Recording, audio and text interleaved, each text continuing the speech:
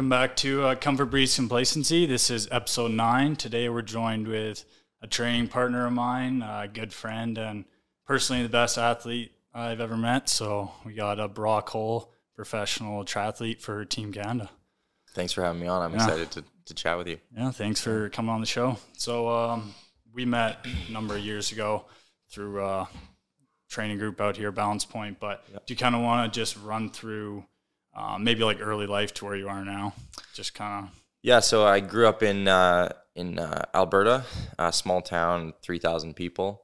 Moved here in 2014 with my family and started pursuing triathlon more seriously in 2014. I grew up swimming, cross-country running, just cycling around town, stuff like that. And just kind of fell in love with the sport, quit hockey, and started doing this. So, since then I've been with Balance Point, Coach Luke. I met Nick, and have slowly worked my way through the ranks. Now I'm racing World Cup and done a World Series, hoping to do more this year, and the goal is Paris Olympic Games.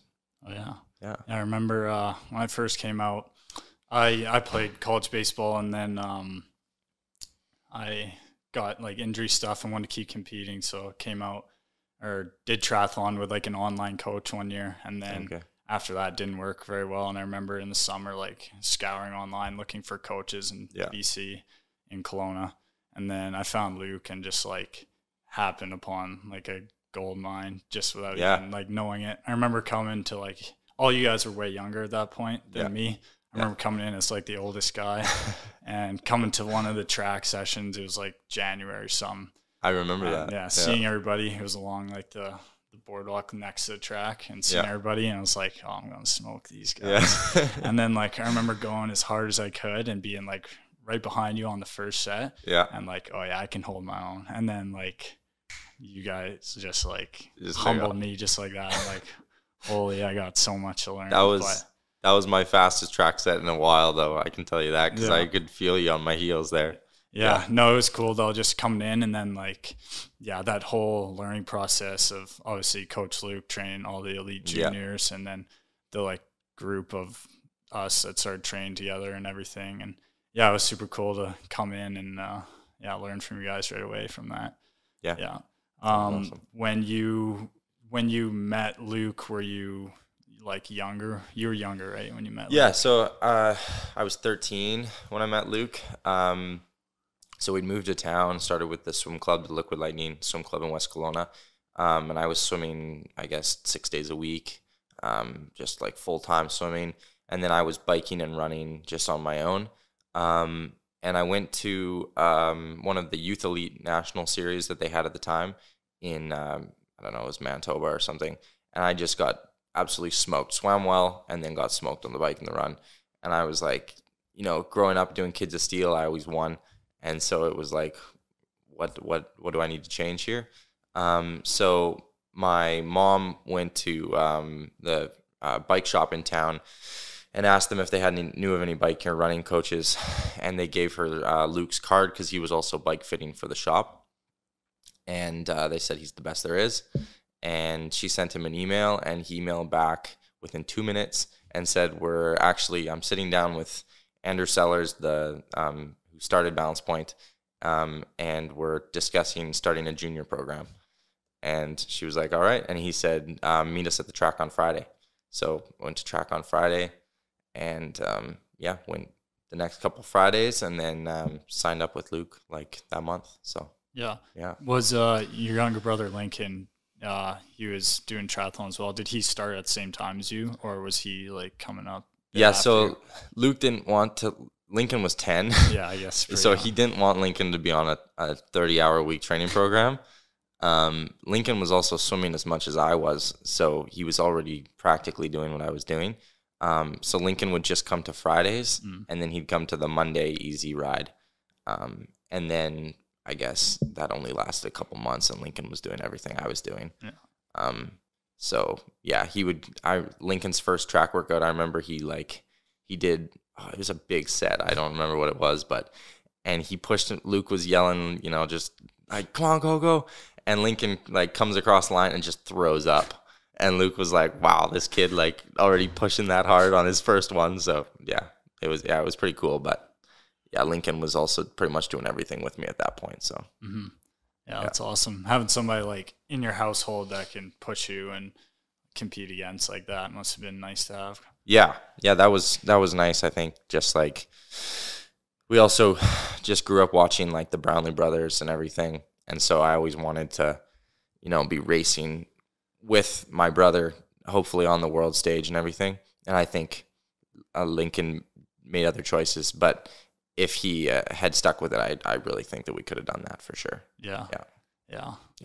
He was pretty talented for sure. Yeah. When you first started, so was swimming kind of like your best when you first started?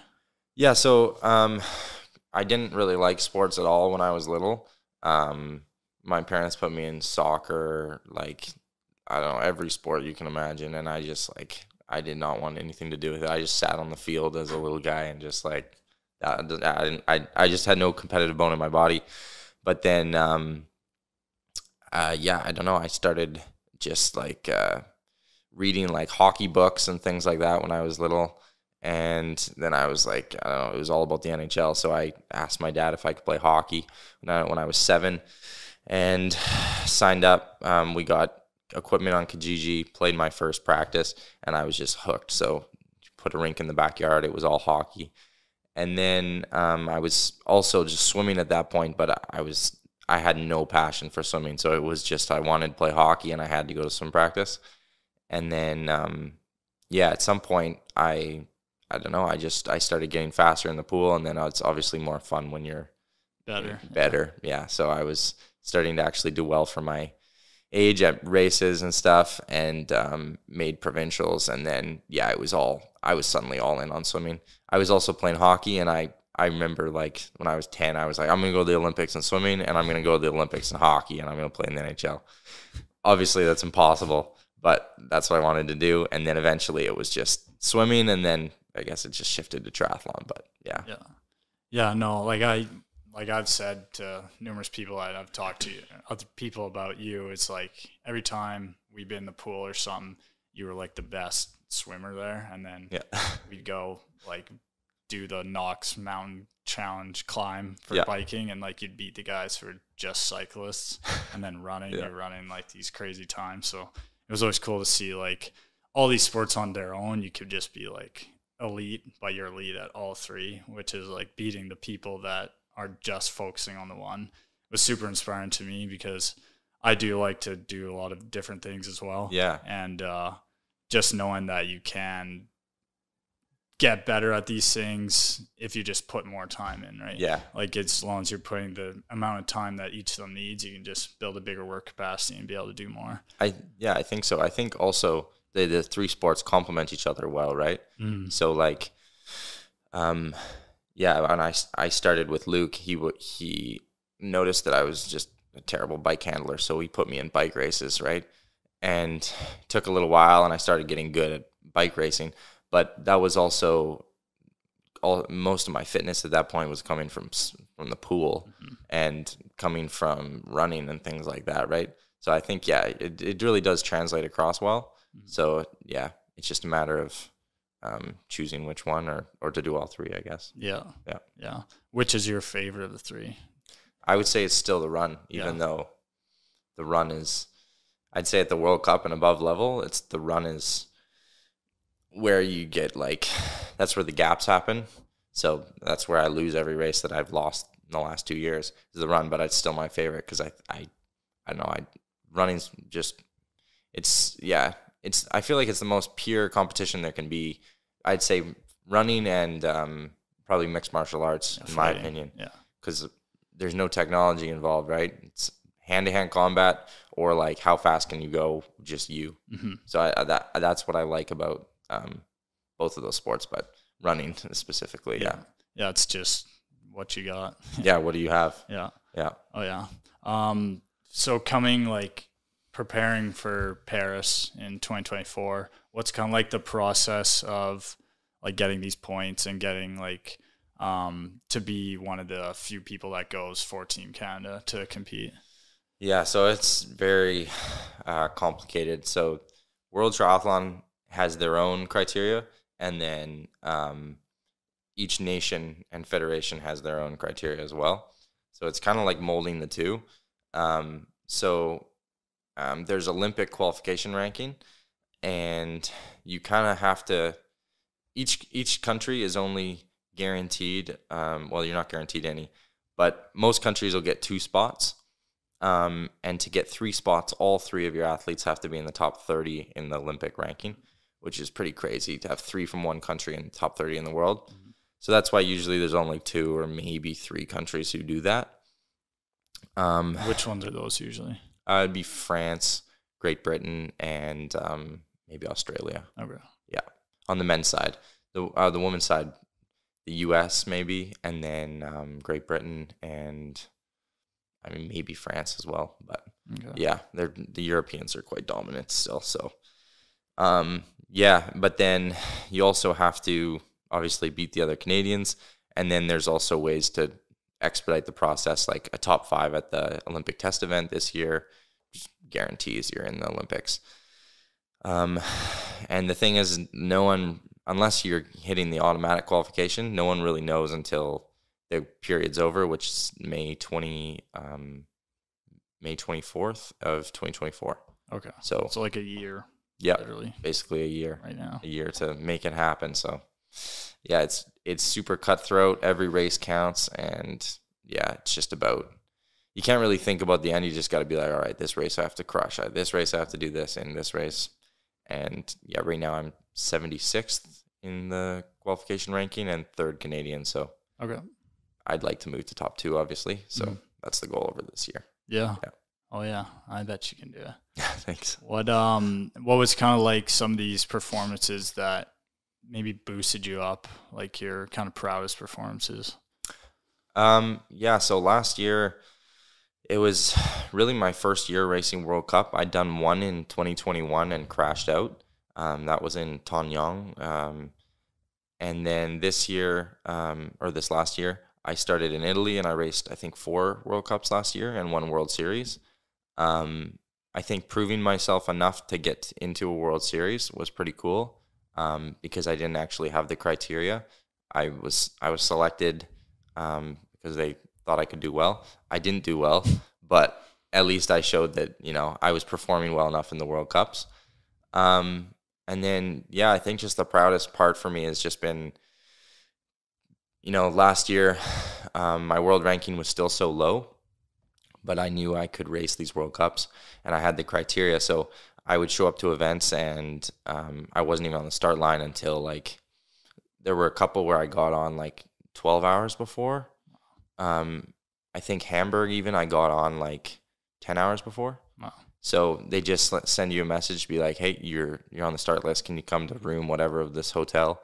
And they'd hand me my package, and I'm like, all right, I'm on the start line tomorrow. And they're handing me my stickers in the morning, and I'm just like, these are the biggest races in the world for triathlon. And I'm squeaking on, and I bought a plane ticket to get there, and I didn't even know if I was going to race. And, I'm the last one called out, and then just, there's only 1 spot on the pontoon for me at that point, because I'm the last guy, and just see what I got. And as long as you're in there, right? As long as you're in it, right? It's just like swimmers say, if you got a lane, you got a chance. So I think last year I had 3 of 4 of those were top 20s, and I was proud of that. So this year it's just about top 10s, top 5s, podiums. So yeah. So when did you kind of feel like you started to belong with those world's best guys? Was it kind of like training with some guys at camps, or was it during the races seeing that, hey, I'm right shoulder to shoulder with these guys? Or well, it's kind of weird because as humbly as I can say it, I've felt like I've been there for years, and I felt like I belonged. I felt like I could be the best in the world for a long time. It's just a matter of going through the steps in the process, and I still believe that. So when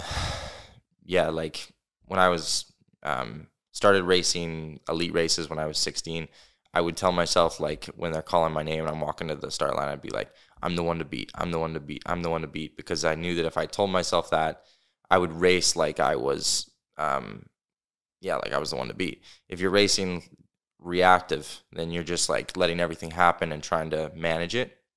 But if I was like, no, I'm the one who makes the surge, I'm the one who closes the gap, you're just going to race better. So, yeah, I always have felt that. And I guess last year, just getting into my first World Cup in Arzakena, and I came out of the water, and Johnny Brownlee was like 5 meters in front of me, and I was like, okay, I made it. Yeah. So that was cool. And then, I think just each race I felt more like I belonged. And like some of these races, Luke's there, some of them he's not, but I'll call him after and be like, man, I wish I could race another one like tomorrow, because I learned so much. Some, and you just want to implement it right away. Yeah. Like, oh man. I think also I didn't race that much as a junior, just like for financial wise. And so I feel like I'm catching up on this experience. But like the training I've done since I was like 19, 18, like it's on par with some of the top guys. So I really don't think there's any reason why I can't get there. It's just a matter of like putting all the pieces together, and it's a game really. Yeah. I know that personally through like doing ultra things. As soon as you finish one, I do like after action reports from all. Yeah. And then like write all my thoughts down right away so that I can like go back and look at them. But immediately you're like, or during it even, you're pulling something from like, oh, I remember that part of this one. It could be a different sport completely, but it could help you in that moment. And I'm sure it's the same with those races where like you just like feel something that clicks and you're like, oh, you remember that from last time. And like, I can imagine it's even more for you if you're racing for 5 times as long as I am. You have like 5 times as many things that you're like, oh, wow.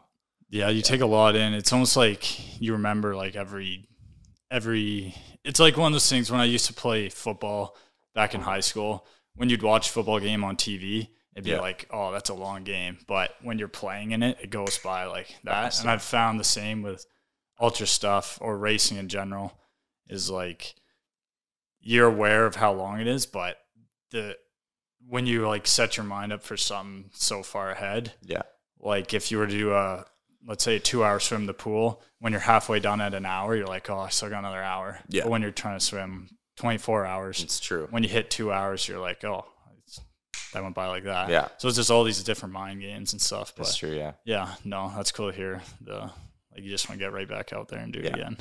Yeah.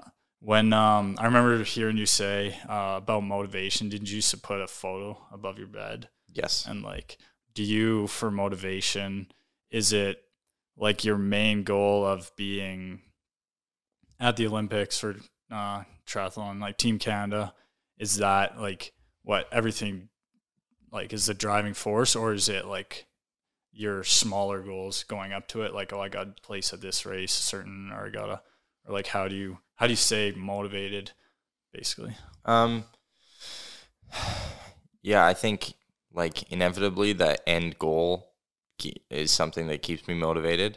And honestly, it's like just going to Paris isn't even the end goal for me. Like I want to do this like for a couple of years after the Olympics, and I want to win a world championship. I want to go back to the Olympics and like hopefully win, like all these things. And I think at the end of the day, like you have to stay process oriented on your goals. Otherwise you just like won't make it, right? Like, if I wake up and just try and run like world record pace every day, I'm just not going to make it, right? So like I have to pay attention to just these little goals along the way and build and build and build. And I think that's something that I've learned more in the last even 2 years, is just like that it does take a long time. Yeah. And it's not like you can just like fast track it. Mm-hmm.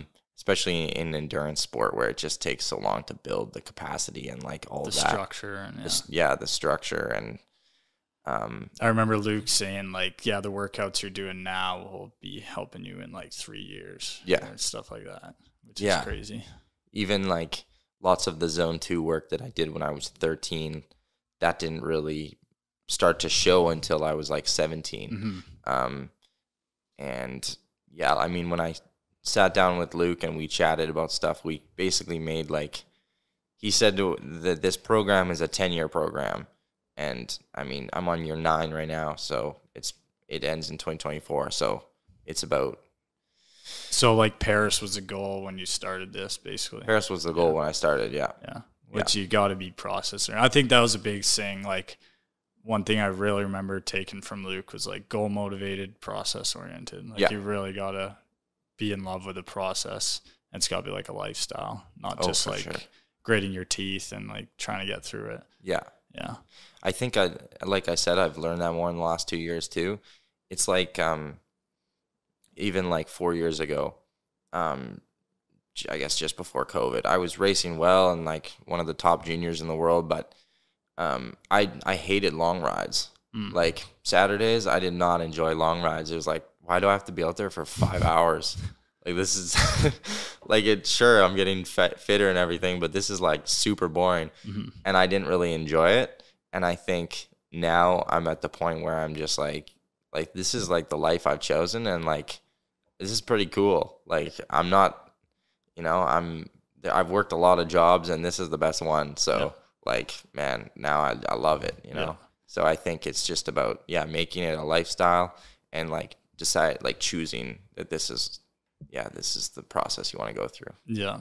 I also found like, I know personally, let's say going out for a long ride, like you said, like a point A around back to point A. Yeah. I found personally that like I could, or even riding on the trainer, like in the winter, it's just like trying to get through it. Yeah. But I've done like these bike treks and I've found that like going from point A to point B and like making tangible progress on something, I've almost like, it doesn't even feel like training as much. It's just like, oh, that's the goal. You just get there and the mode is bike. I can see that. And then, but you end up going all day and it doesn't feel like you've trained all day, but you've got that like structure.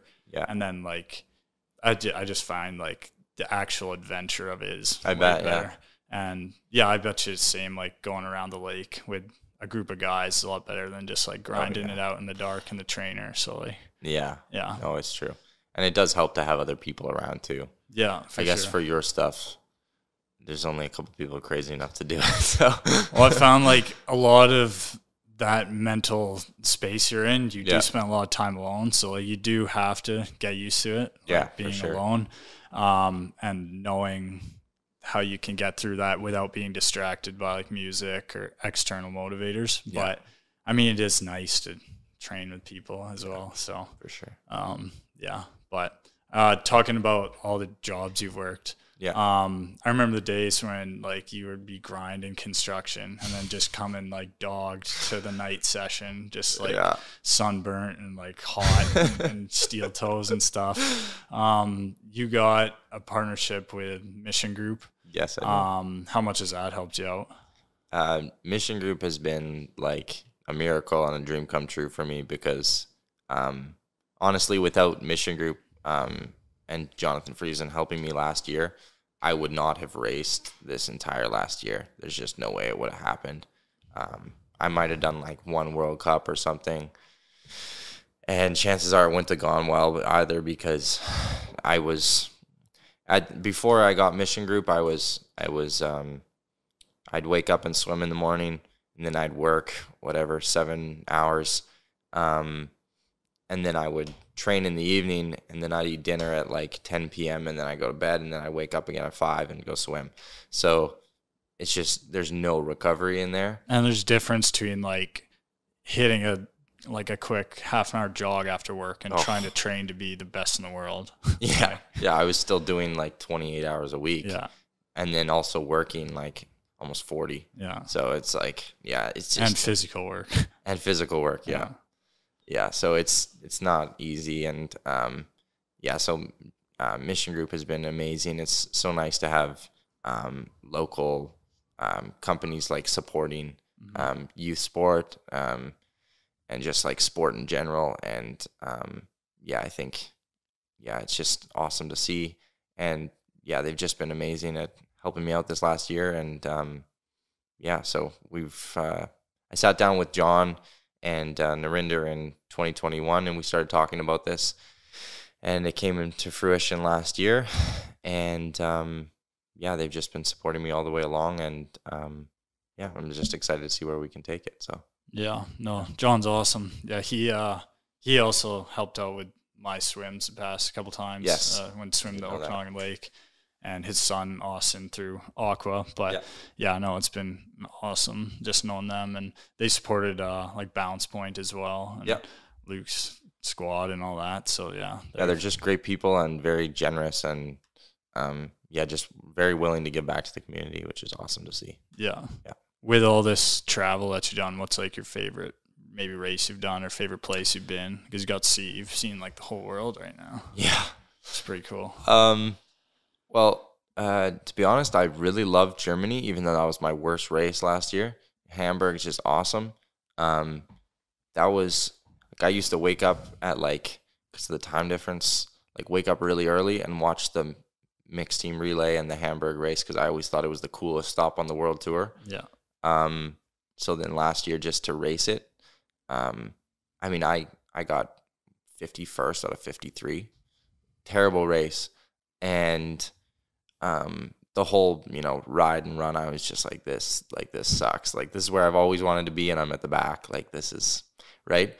But going through the cobbled section on the last lap of the bike and then every lap of the run, and there were thousands of people around there, and they were like, everyone was chanting. I was in 51st, and everyone was chanting Hoel, Hoel, Hoel, and it was like, it hurt my ears, and I was like at the back of the pack. So that was pretty cool, to be honest. Just like, yeah, like just being like, wow, I'm at the world stage, even though it's not going the way I wanted to, but yeah, just it's such a cool place, and everyone over there loves triathlon, and it's just awesome. So yeah, I remember like I've been at a couple of those on the age group side, so Lausanne and then in Abu Dhabi, and yeah, you see like when it's a men's elite, it's like the helicopters come out and just like thousands of people line the start or the fences and everything. So it's so cool to see, like, and everybody there is like triathletes and fit or athletes and like from all around the world, and then to see like just the 50 best, so many people, and like it's super cool to see. Yeah, it is awesome. Talking about like meeting Luke and everything, I know Luke has like a very science-based approach to like training and everything. And like to be at this level, you obviously have to. Yeah. I know as well though, to be like competing with the best, you obviously have to have the ability to suffer and grit. Mm-hmm. How much do you think, like what is the weight difference between like the scientific side of training and then just like gritting your teeth and competing and like finding a way kind of?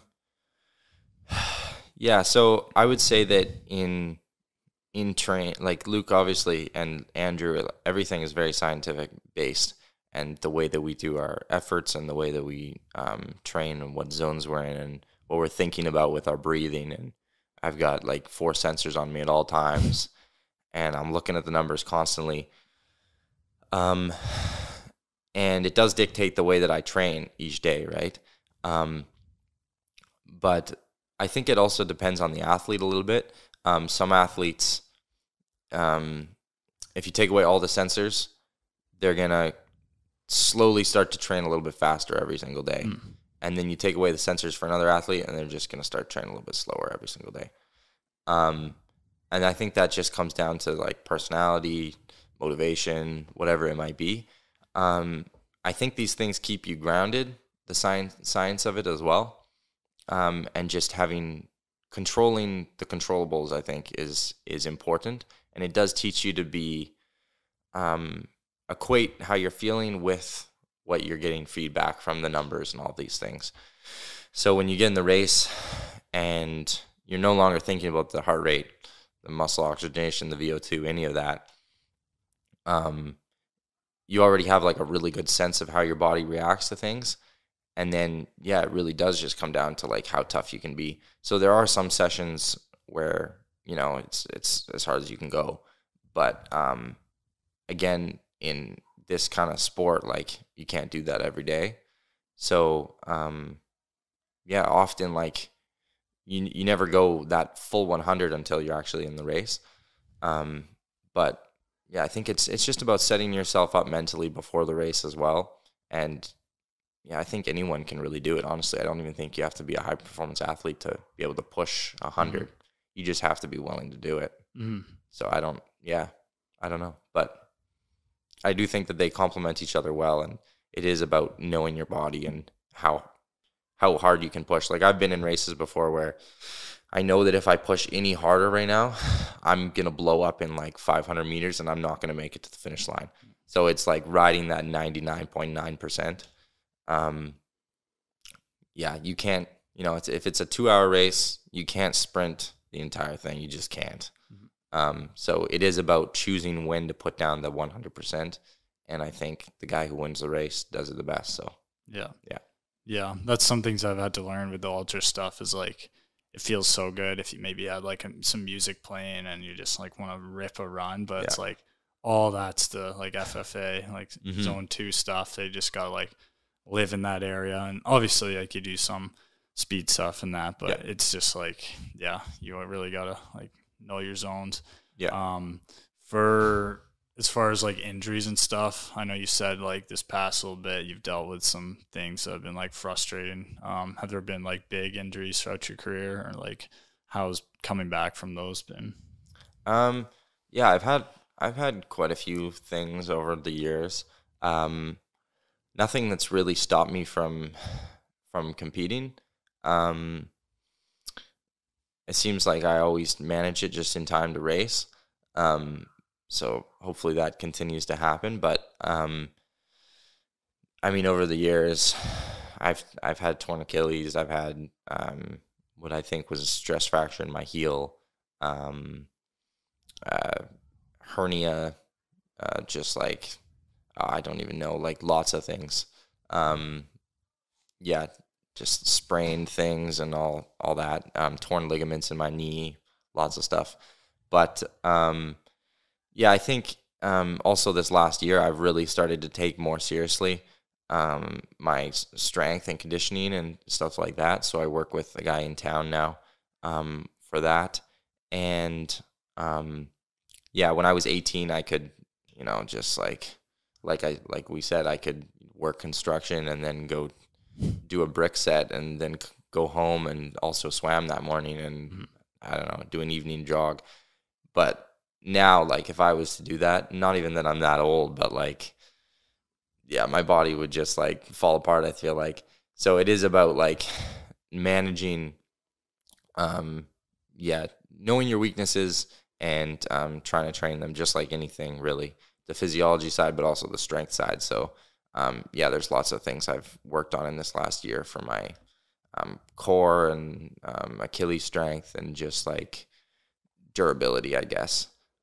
It's also, as I've gotten older, I've gotten faster and I've also trained more. And at some point you reach a structural limit of like how much your body can actually take and something has to break down. So, when I was younger and I used to get I'd get shin splints like all the time when I was like 14. And Luke used to say, you're too fast for the body you have right now. Like if you were like 10 years older, this would not be a problem, but you've got like little bones and you're running like 330s on the track just constantly. Something's going to break if we don't like fix, So it became, managing intensity and then also just adding strength and conditioning in there. So I've gotten better with that as I've gotten older, and I haven't had any problems in the last 10 months, basically. So awesome. Yeah. That's good to hear. Have you found, I know coming from baseball, I learned like so much through that coaching, and it was like a great base of strength and conditioning and like mental and everything. And then like learning more science-based stuff from Luke, as well as like the endurance side of things, but being able to put them all together as just like an all-around athlete. I know you said you played hockey. Do you do any other like activities you feel like help benefit, or is it more or less just the triathlon plus the strength and conditioning stuff? Yeah, honestly, like I did play hockey growing up, which I think definitely helped with just like a little bit of power and some speed. Definitely helped my running at that point in my life. But in terms of just like actual something that was strength and conditioning, like I don't think I really did anything at that point. It was just swimming, biking, and running. So that's why I've slowly added more as I've gotten older. And I think triathletes also worry about doing too much, like, weights and stuff, because you end up putting on muscle and, it's watts per kilogram and all these things too. I think the best way to look at it is like it's prehab, and it's not even strength and conditioning. It's just it's like activation of these muscles so that you're minimizing impact on joints and things like that. Yeah. Okay. Yeah, that makes sense. I guess just tell people till you race Olympic and sprint distance. Yeah. So, yeah. Yeah. So quick races. Yes. But, yeah. 50 minutes and an hour and 50. So yeah. How was the jump from? Because I remember you were just racing sprint for a while, and then you jumped up to the Olympic distance. How was that jump? Because I know like you obviously could do the distances on their own, but like I remember you were like putting it all together a couple of years back. Yeah. Actually, it is a big jump, and it still, I think the biggest thing, and I'm a great swimmer, but that last like couple hundred meters of the swim, I'm like, wow, this is long. Not even that I'm like super tired, but I'm just like, man, like 1500 and 750, like 750 goes by like that. Like it's 8 minutes, and it just, I don't know. You don't even, the first 2 minutes, it's just, your adrenaline's so high, you don't even notice it. And then you're fighting with people, and then you're coming out, and that's it. And then you're on the bike. It's 8 minutes for you. Yeah, exactly. Not for me. No. Yeah. Yeah. So more like, what is it, 45 hours for you? Well, yeah. We'll get there. But yeah, so, the run actually is the hardest to put together, though, I would say, just because, you're already an hour and 15 minutes into the race, and a sprint distance is a total of 50 minutes. So you've got an extra 25, and then you also have to run. So I think metabolically, it's almost like doing a marathon in terms of just like calories and everything, and the effort that you're putting out, right? So, that last 5K of the run, that's where you really see like who's put in the years and years and years of training. And that's why a lot of juniors can do it, and then it's really hard to switch. And I mean, I ran lots of 33-minute 10Ks. I could run 14s when just straight out when I was 18. And then I could run 15 off the bike, but then I'd double and add 3 minutes, which is a terrible conversion. Last year was the first year where I finally ran a 31 mid on a hilly run. And is that after the bike? That was after the bike, yeah. Jeez. Yeah, so I ran 31:29 in Montevideo to get that was for U23 Pan Am championships where I won. So, yeah, that was good. And my last kilometer there was also a 2:39 for the last kilometer. So I showed that that was to drop the guys I was running with and win. So that proved to myself, I guess, that I had that. I was no longer running 33. It was 31:30, but I also had a sprint at the end, or a long sprint. So I wasn't cooked. So, and I bet once you know you can do it even just once, it's like in there, right? So yeah. You know, like, oh, I can do this again. Even though like on X day it might not happen. Yeah. If you've done it, you know you can do it, which 100%. Must give like a lot of confidence. Yeah. Yeah. I know like for me in the ultra stuff, nutrition's big. Like learning what you can eat and what you can't eat during the event.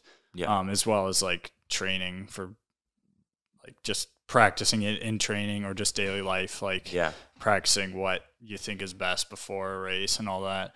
What's like nutrition like for you now, or like pre-race, during race? So pre and during race, I do try and carb load the night before. I believe that really does help. So there's a couple products I try and take for that, just drink mixes and things, and then also just eating a carb-heavy meal the night before, some protein as well. And then... Didn't you say your go-tos was pizza? Yeah, pizza.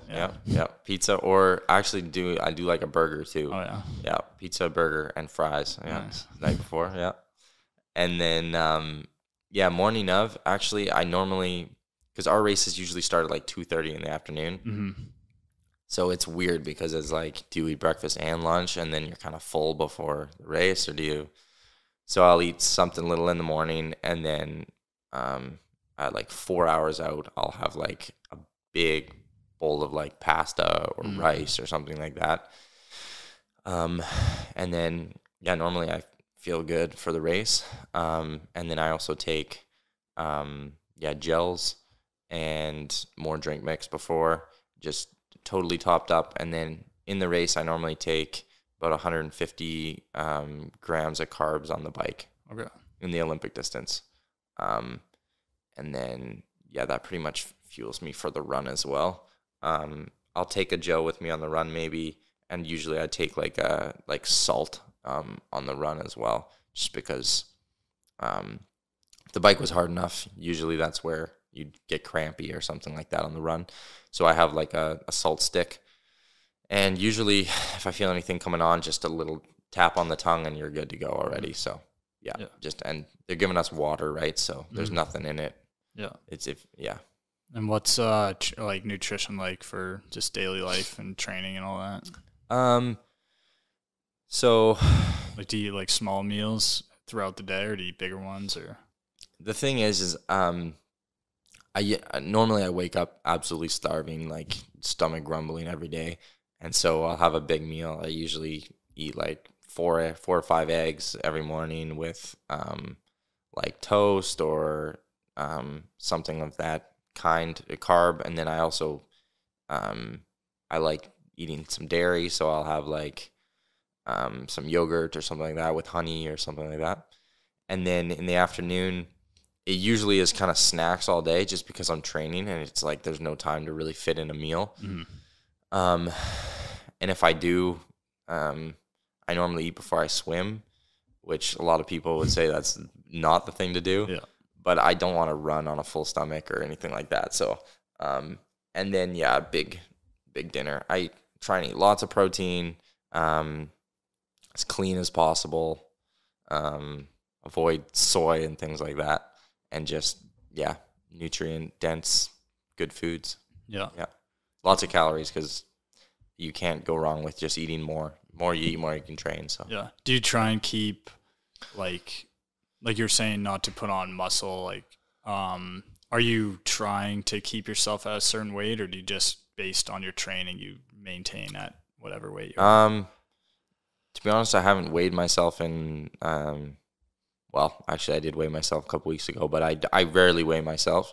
But no, my weight really hasn't changed in the last like 3 years. I'm at like 73 kilos and it just doesn't change. And I'm between 3 and 6% body fat. So it's not like I can lose fat. So at this point, either I lose muscle. Yeah.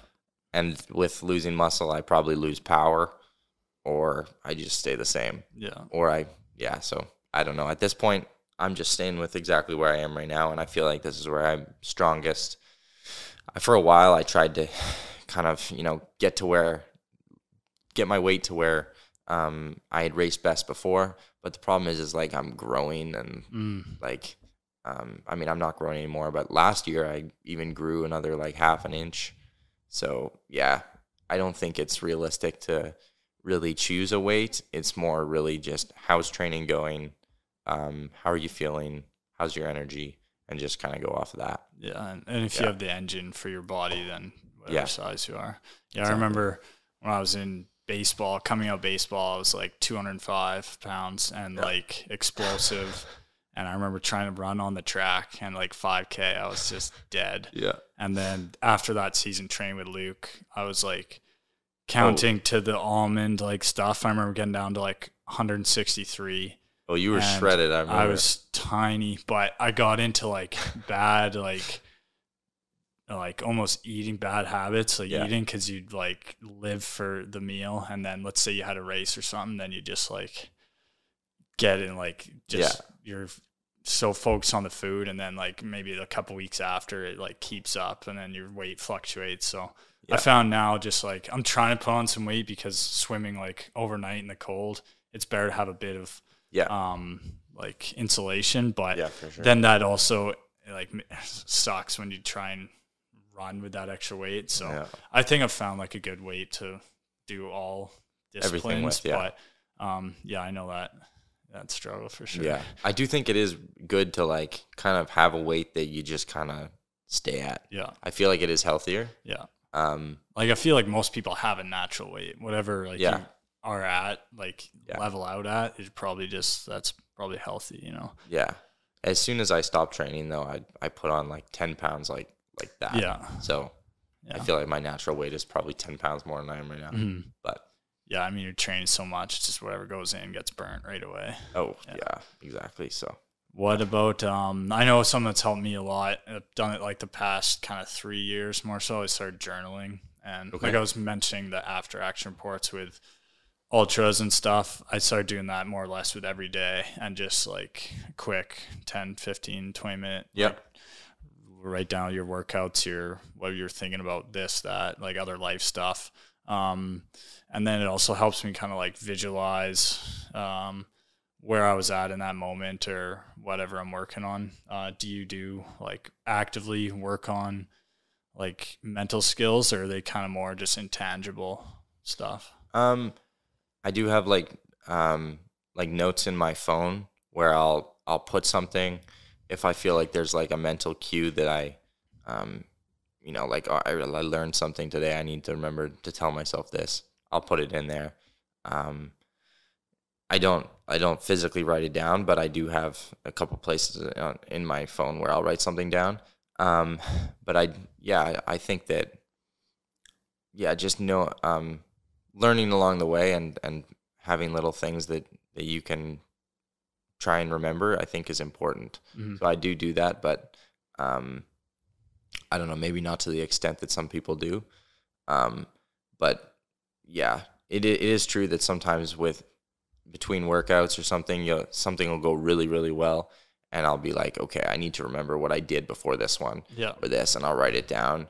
And so, I do that sometimes, but yeah. That's good. Yeah.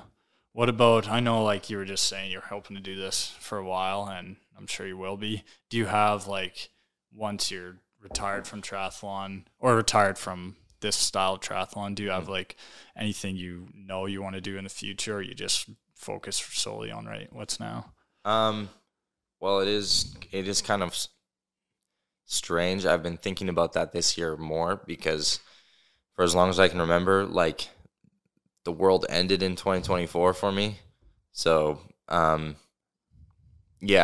think that the way that things are going now, it's a little easier for me to see past 2024, and I'm going to continue racing World Series and all of that. But as far as doing something after triathlon, I highly doubt it'll be something not sport related. So whether it's some kind of coaching or involved in some organization to do with sport, I have a feeling it'll be in that path, but I don't have anything really down yet. Who knows? Maybe I'll switch sports entirely. I don't know. So I always wanted to do open water swimming, like just open water swimming. Like the 10K race? Like the 10K. I remember last year I was supposed to do, it was the 8K, the rattlesnake swim here. Yeah. And I just had to be out of town. I remember you took my spot, right? And didn't you win that race? I did win, yeah. That was hard though.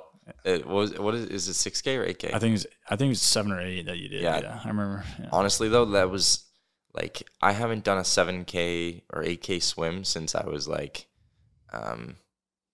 like swimming 8K all at once. I hadn't done that since I was like 10 maybe. And so that last like 500 meters, I had like maybe 4 minutes on the second place guy, but I could see him back there, right? Like 4 minutes isn't that in the lake, like you can see that, right? It's like 300 meters. Yeah. And so I would look back and see him, and my like everything started cramping on me. Like my toes went and like my feet and stuff. And I was literally just thinking, I was like, Nick does this for 100K. Like I can make it the last like 500 meters, but my toes were literally like crossed over each other. Yeah. Yeah. I could barely stand up at the finish and like walk out. So yeah, that's yeah, awesome, that was though. crazy. That's cool that you're like, because when I do those distances, it's not like racing, right? It's, I'm just going out and eating and swimming, like just moving in the forward in the water. But yeah, like you would have done better than I did, so I'm glad you took that spot. Well, yeah, it was a fun event. Yeah, I'll hopefully do more of something like that in the future. Yeah, for sure. What about like the guys you're training with? Obviously, like Jamie's getting to be the best in Ironman at his age, and like, you know, looking to probably turn pro soon, I'd assume. How's it being around like these training partners that you have that are like as well on the top of their game? Like, you feel like that is like a necessity to have for someone that's doing what you're doing, or? Yeah, Jamie actually has his first pro race in 3 weeks. Oh, sweet. Yeah, so that'll be exciting. He's doing Ironman Coeur d'Alene. So, and it's a stacked field, so that'll be super fun to see. He's up against Sam Long and Lionel Sanders and all those guys. But yeah, no, it does help to have people, honestly, more than just having someone who's your pace or can push you in a workout. I think honestly, just having like-minded people who are just focused on something is way more valuable. Like, I can hit the paces on my own in the pool, on the bike, and on the track. Like, I've done it for so long that like I don't really care. Like, I don't need people around me to do it. So I wouldn't say like it's crucial, but it's super nice to have people who, you know, wake up and like have a plan for that day, and like, these are the workouts I'm doing, or these are it's about like, you know, trying to help each other to do them. So I think it's just pulling motivation from other people and then hopefully giving some back like that. I think that's the most important part of it. Yeah. Yeah, you are like the sum of who you spend your time around, basically. Exactly. Yeah. I agree. Yeah. Yeah. What are you basically doing now that you don't have like 8 hours of construction in between workouts? What are you doing in between? Well, one thing is I'm just training a lot more. Yeah. So, I added like in the last, like, I don't know, 16 months, I've added like 3 extra bike rides a week, and all those things just take more time. So it's funny because before I was training close to what I'm doing now, but I was also working like a lot, and somehow still got it done. And now sometimes I'm like, I don't know how I did that even, because if you give yourself, you know, 12 hours to do something, it's just going to take 12 hours. Whereas before I was like so efficient at just like quick turnovers, in and out the door. Yeah. Yeah. And now I'm like, you know, like I'm going to eat something first, and then like, you know, I don't know, I'm going to change my route and do this. And then it just takes time. So yeah, I don't know. It is nice to have that extra time, but I would say honestly, it's just more recovery, more eating, and I sleep longer now. So, yeah. What are kind of your breakdown, like hours wise, for the week for the disciplines? I ride like training camp. It'll be more, but 10 to 15 a week on the bike. Running, kind of like around 80K a week. Nothing crazy. And then swimming like 20, 25 a week. Yeah. Yeah. So, yeah, I think even more important, I mean, that, and then there's also gym and sauna and breathing and all that stuff in there. So it's over 30 in total. But I think the most important thing for me now is just I have 9 years of structure in me, and on top of another 7 years of just like swimming and all that. And so it's about keeping the key workouts, being fresh for those ones. Mm-hmm. So sometimes it'll mean that I cut the long ride just a little bit short, so I'm ready for my Monday morning ride or my Tuesday track session or my Tuesday tempo session or whatever. Yep. So yeah, more important than the duration for me at this point is hitting those intensities and just paying attention to my body. So yeah. And I know we were just talking about before the podcast, but how much does traveling take a toll on you? Oof. Like, how much does that mess up, like a schedule? I'm sure you have a solid routine when you're in town here, but like traveling, how much does that affect? Yeah, I think it affects more than people think. Partly is just because the bike's always packed up, right? So, yeah, like breaking down the bike's terrible. Yeah, just like it's a pain in the butt. And then also you gotta, if you have 12 hours, like you don't want to have to unpack it, ride for like 2 hours, and then pack it back up, and then so it is hard. Usually it's more efficient to just like run and then get some food, because you also have been on the plane and like the food's not good on the plane. Yeah. And you haven't slept, so it's just sleep. So honestly, when I'm traveling, like I don't even really think about that too much. Like if there's a treadmill in the hotel, I'll make sure I do something. I've swam in hotel pools before, just like drills and stuff to try and get like some feel for the water. But for the most part, when you're traveling, yeah, just volume's just going to drop. Like 10-hour, 15-hour weeks on the bike become like 4. Yeah.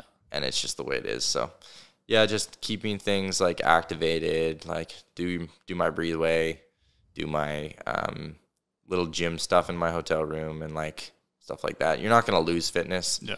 It's just about like trying to keep things going. Feeling good. Yeah. Especially when you're traveling, like it's not like just the States and back, you're going all around the world. So, yeah. It's complicated travel. Yeah. Oh, yeah. What do you have any like advice for, let's say, younger athletes or just people in general that are looking to do, maybe like get to the point you're at in whatever they do, basically? Yeah. So I guess if you're just starting out with anything and you're wanting to reach the top level, I think just staying motivated and also trying to remember that it takes time. Being patient is, I think, the most important thing. So, yeah, just being patient, trying to remember why you started it, why you enjoy what you're doing. And then I also do live by the rule that motivation doesn't really stay around. Like, if I'm doing a 4-hour ride, motivation gets me through the first 5 minutes. And then it's like, all right, 3 hours, 55, let's go. And it's at that point, it's about being like disciplined, right? So I do think that, like the reality is that if you really want to become the best at something, you have to do more than 99% of people at it. So yeah, you got to be disciplined, but then also you don't want to fall out of love with why you started it. So try and remember, why you started it and what you enjoyed about it in the first place. And that's actually something that I've tried to remember this last year too, is like getting like, caught up in like, man, I got to do this race for these points. I got to do this race. And like, oh man, I didn't do well enough in that one. I'm stressed about getting into this one. And then like just sitting back and being like, I just did the Hamburg like World Series and I led out of the relay. Like there were 9 Olympians on the start line and I beat all of them. You know what I mean? And then being like 10-year-old Brock, who woke up at like 5:30 in the morning to watch this, would like not believe that just happened. So you might not be where you want to be yet, but like, yeah, just stay process oriented and just enjoy it along the way. So yeah. I always think of, to do some shit that no one's doing, you got to do some shit that no one's doing. Exactly. Yeah. That's exactly it. Yeah. All right. Last question is, where are you going to put that Olympic rings tattoo when you get it? Oh, man. I think for as long as I can remember, I wanted it on the right bicep, mainly because it's bigger than the left. So that's probably where I'm going to put it. Yeah. Yeah. Hell yeah. Well, I'm excited to see you there, man. Thank you, man. It's a pleasure talking with you. Yeah, you too. Do you want to give social medias and stuff? Yeah. So my Instagram is Brock_Hoel. That's pretty much the only place you'll find me. And Hoel spelled Hoel. Yeah, Brock_Hoel. Yeah. That's it. Sweet. Yeah. Well, that's episode 9, Comfort, Breeds, Complacency, Brock Hoel. Thanks, man. Thank you so much. Keep it on.